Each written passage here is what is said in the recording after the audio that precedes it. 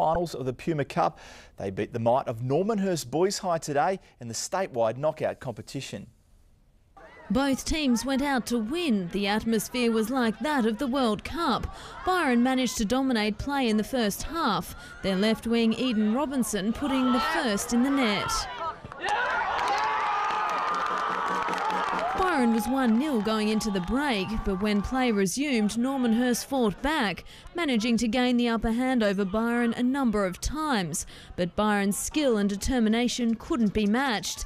10 minutes before full time and Byron cemented their win. Centre midfielder Tom Kai-Inui slipping a quick ball to the back of the net.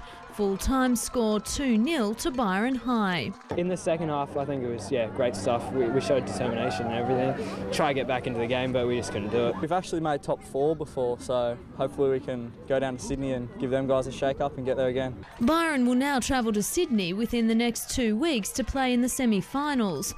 Their opposition yet to be determined. Miranda Saunders in Byron Bay, Prime News.